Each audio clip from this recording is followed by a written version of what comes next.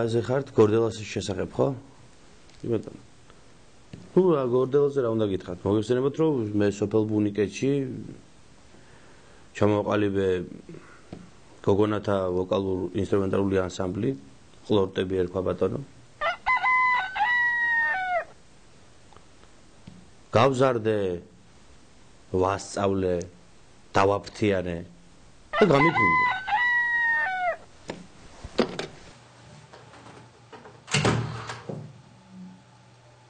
Lamara! Gačeres mamali, kaco! Gačeres mamali, vis gaugia, 12 საათზე მამის ხივილი, კაცო, ტელევიზია ხავს, სტუბრად. უგაცრავად არ მიყვარს კაცო ეს მამალი რო ყივის კაცო. 12 საათზე ვის გაუგია მამლის ხივილი კაცო. ხო, სად გავჩერდი? ხო, ახ გეტყვით. ნახეთ ახ. აი შეხეთ. ასეთები გავუშვი მე ესენი აქედან? ჰა? ასეთები გავუშვი? პატიოსნად. ბავშვები უკრავდნენ ქართულ საკრავებზე. ხეროდნენ. ამ თამაზ მამალაძემ აურია ტვინი. ახლა რაზე უკრავენ? კატუშულგარეცის. არც ქართული არის ისაკრავი და არც არაფერი. შეკარგად კი უკრავ. დაიწყეთ. 3 4 ი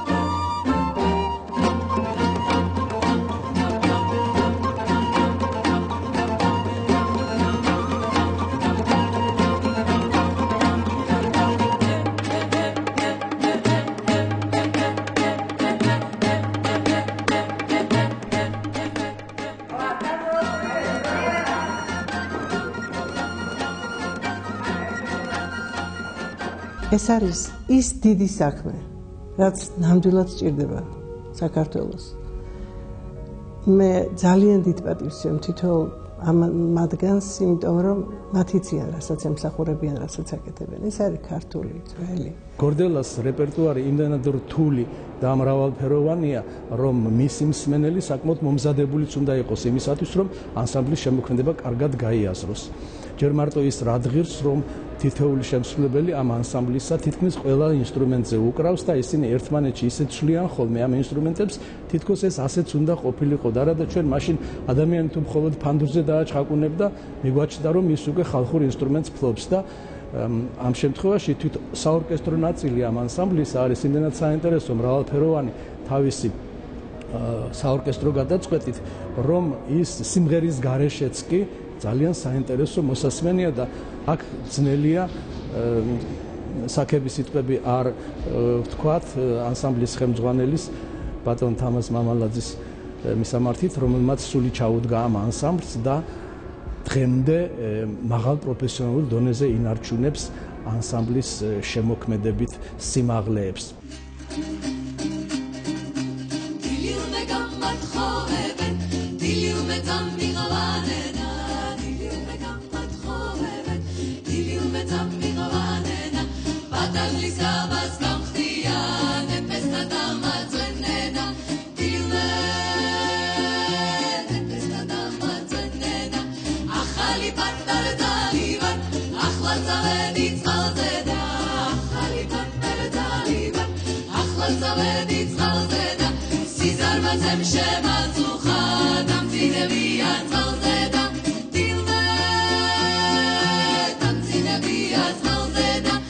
მე უნივერსიტეტში მუშაობ 2000 წლიდან და ვარ ხალხური საკრავების ანსამბლის ხელმძღვანელი.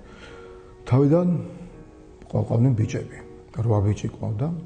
ან თითქმის ანალოგური ანსამბლი იყო სხვა საწინააღმდეგო სქესის, რომელიც საკმაოდ თვლირო, საკმაოდ წარმატებული ანსამბლი იყო და თავიანთი ხელწერა ჰქონდათ, თავიანთი, ასე ვთქვათ, ხედვა ჰქონდათ ამ ყოველ იმაზე, რასაც აკეთებდნენ.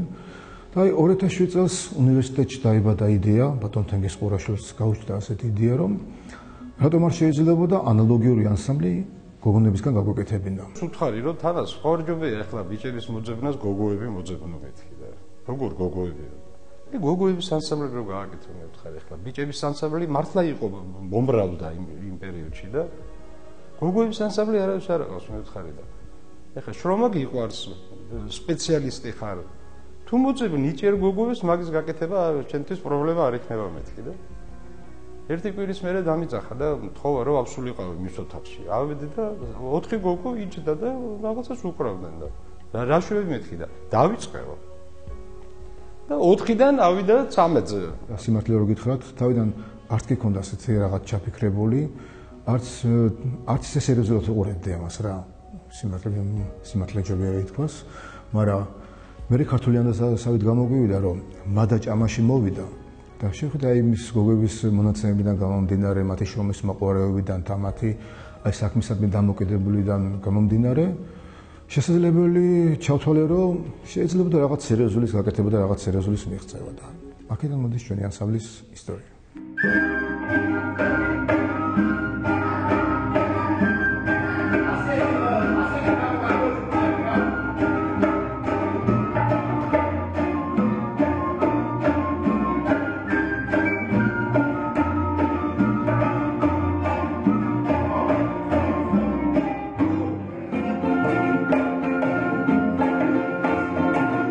თავიდან ვიყავით, რომ დავიწყეთ 13 ანსამბლის წევრი იყო. დროთა განმავლობაში ვერ გავუწეს ამ დაძაბულ რიტმს. ზოგი სათულგარეთ წავიდა სამუშაოდ. ზოგმაც სამსახურის გამო მიატოვეს ყველაფერი. აი საბოლოო სახით, აი ეს 8 გოგონა რომელიც დღეს არის, ხო? ჩამოყალიბდა უკვე ერთი 3 წელი ამ სახით მუშაობთ და მე მგონი რომ არ ვაპირებთ არც არანაირ საკადრო ცვლილებას.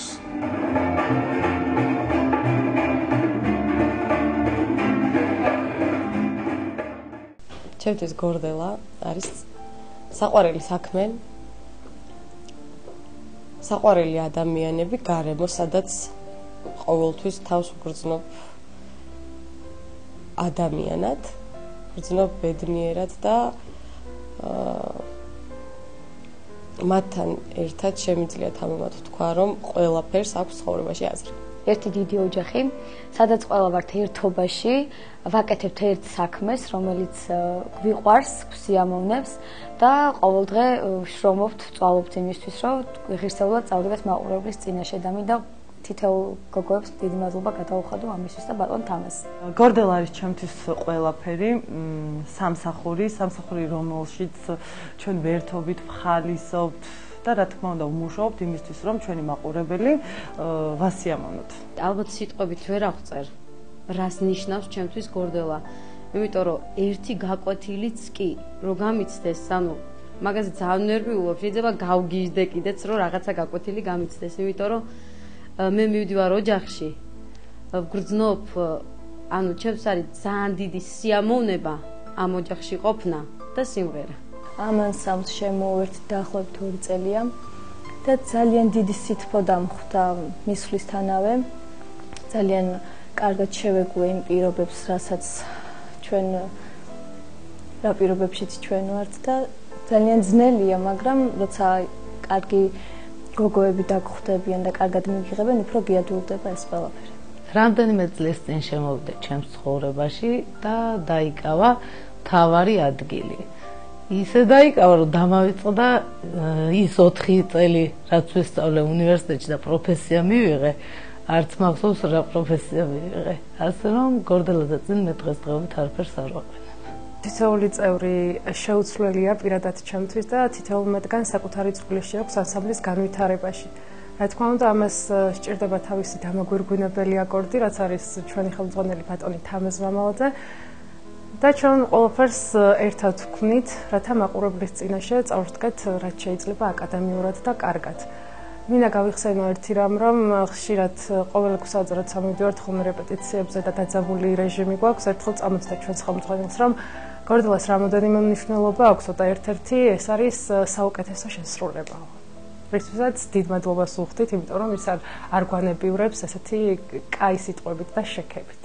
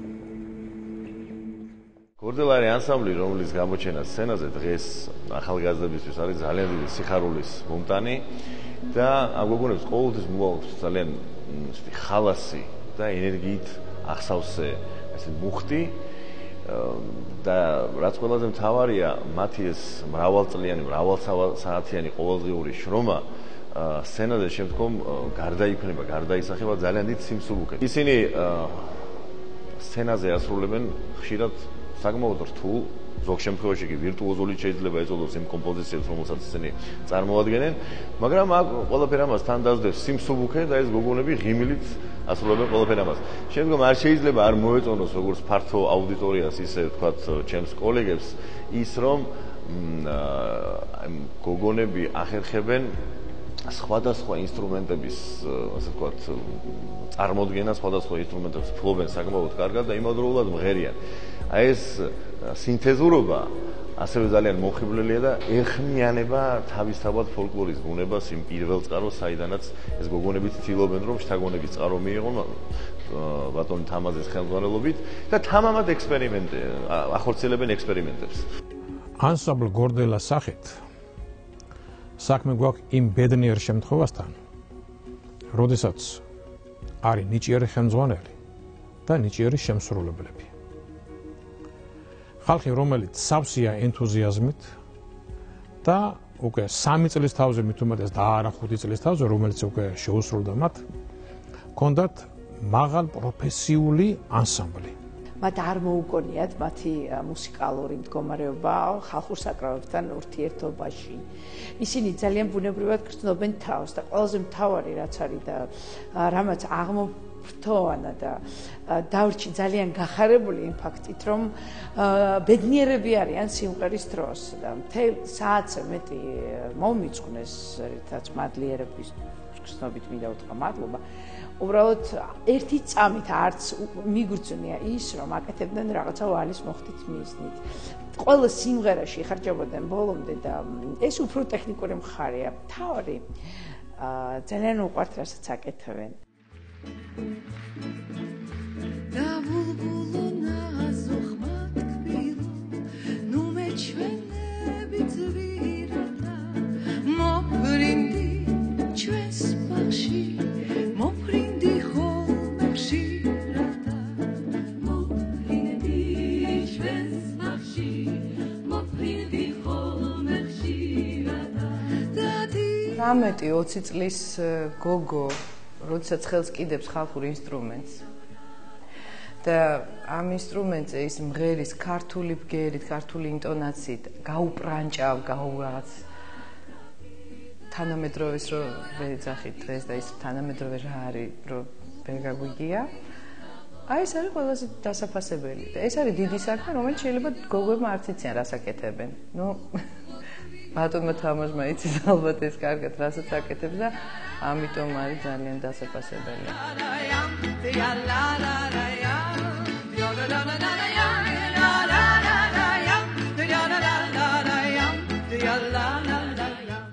ესენი ისეთ ტონუსში არიან და უკვე ამ ტაშმა ისე კარგად იმოქმედა მათზე ტაშის მოქმედება სხვადასხვა მუსიკოსი შეიძლება სუდი გზით წაგიყვანოს, შეიძლება ძალიან კარგი გზით და ამათ რაღაცა ჯანსაღი ამბიცია აქვს და მუშაობენ და აი იმ ტაშის საპასუხოდ მე კიდე გამოვაქვთ რაღაც ახალი.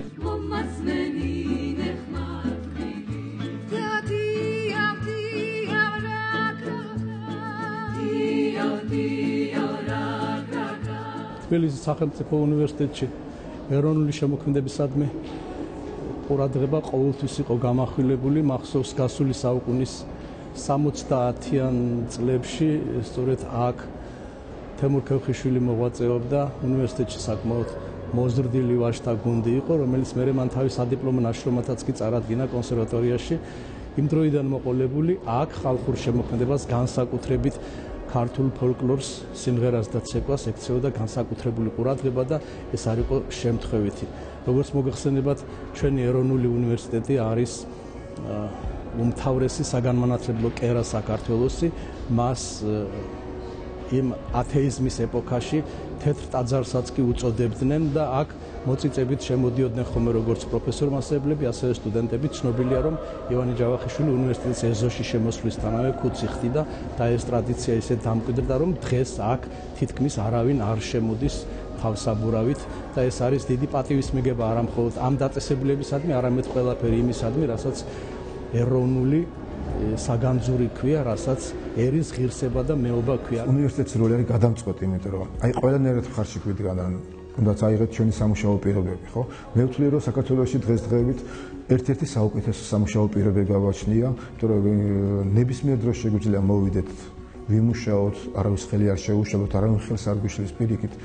ყველა თვალებში შემოგწიცინებს, აი რით შეუძლიათ დაგვეხმარონ, რა შეუძლიათ ჩვენთვის გააკეთონ და აი ამისთვის უდიდესი მადლობა უნივერსიტეტს აი ყველაფერი ამ სიკეთისთვის, სრულისთვის და გვერდში დგომისთვის. პირველად რომ ნახე, მართლა შოკირებული ვიყავი, რომ ესეთი დადებითი ემოცია და მუხტი რიტმი, აი ყველაფერი რაღაცა ერთად ერთობლიობაში და ესეთი წარმოდგენა რა, რაც ქვია, ხა შოუ თუ ესეთი სიტყვა არის, აი მართლა წარმოდგენა იყო რაღაც საოცარი, რომელიც მე ვნახე პირველად, იყო აი აბსოლუტური სტაბილიზების ქვეშ აღმოჩნდი და მე ხო ცდილობ ფიქს რომ აი რა მაინც რა იყო ეს. მე ეს არ არის რაღაცა პროფესიული, ასე ვთქვათ, აღზრდით მიღებული კონტინგენტი, ხო ეს არის სტუდენტები, რომელსაც უყვართ ეს საქმე და ჩამოყალიბდნენ რამდენიმე წელია რაც არსებობს ანსამბლი ჩამოყალიბდნენ მართლა პროფესიონალებად რომელსაც ისწავლეს არა თქო ამ საკრავების შესრულება და სიმღერა და ამის ყველა არამედ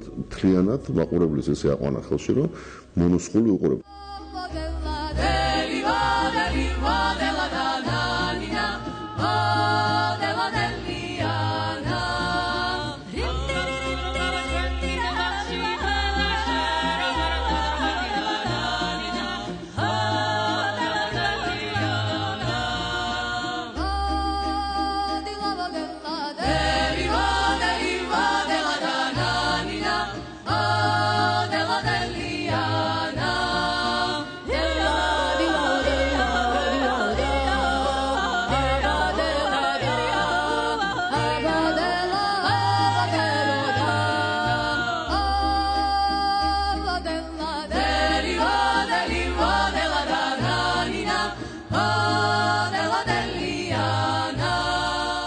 ეს მრავალხმიანობა თუ შესრულების არაჩვეულებრივი ოსტატობა თუ ხმათა ესეთი შერწყმა ბალანსი მთლიანი საკრავებთან ერთად ეს ძალიან ისეთ მაღალ დონეზეა აყვანილი და მე ვფიქრობ ამ გორდელას რომელიც ქვიათ ამ გოგონებს სულ მალე სოფლიო მთლიანად სოფლიოს გულისხმობ გაიცნობენ და ის არის კიდევ ძალიან დიდი საქმე რომ აი ეს პატარა გოგონები საქართველოს შორს გაუთქვამენ სახელს და მე მოხარული ვარ იმის რომ დღეს მე აქ ვარ მე ამათ ვასმენ უსმენ და ჩემი შეფასებას ვაძლევ ამ ბავშვებს არ ჭირდება ხელოვნურად გაღიმება და ხელოვნურად რომ გადასცენ თავის შემოქმედება მაყურებელს ბუნებრივად არიან ლამაზე ბუნებრივად არიან გაღიმებული რითაც იგებენ მაყურებლის გულს და ყველა მათი სიმღერა არის დამთავრებული ანშლაგით. აი ესეთი კოლექტივები ქმნიან ამინდს. დღესდღეობით ჩემი აზრით, იმიტომ რომ აქ ბევრი კოლექტივები მინახავს მე.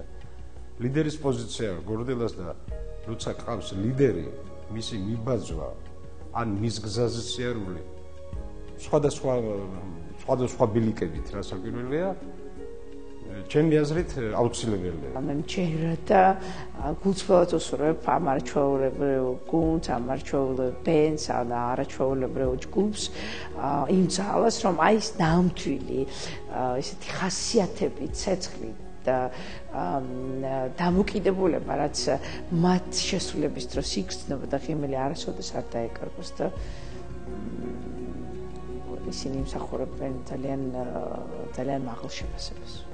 თან კარგი გოგოები არიან. ძალიან ჯანსაღი, ძალიან ჯანმრთელ მუსიკას აკეთებენ და მე მინდა რომ წარმატებები და კიდე მინდა რომ ერთხელ კიდე მომღერეთ თქვენთან ერთად. მე ვფიქრობ რომ უნივერსიტეტის ეს განზრახვა რომ მას გორდელას სახით ყავდეს ქალთა სამაგალითო შემოქმედებითი გუნდი თამაზ მამალაძის ხელმძღვანელობით არის მისასალმებელი და ყოველმხრივ წასახალისებელი. მე ვფიქრობ რომ ჩვენ ყველაფერი ჯერ კიდევ წინა გვაქვს. ეს არის მხოლოდ დასაწყისი. ეს ჩვენი გოგოების აზრია და ვფიქრობთ რომ აი ეს დასაწყისი კარგი გვაქვს და არ მგონია კარგი დასაწყისის მერე ხო? თუ კი სწორედ მიუდგებით ჩვენ საქმეს კარგად დავგვიგნავთ ყველაფერს, გემოვნებით გავაკეთებთ ყველაფერს, ხო? გაცილებით უკეთესი იქნება ვიდრე დასაწყისი. Arabuzeleka, Isli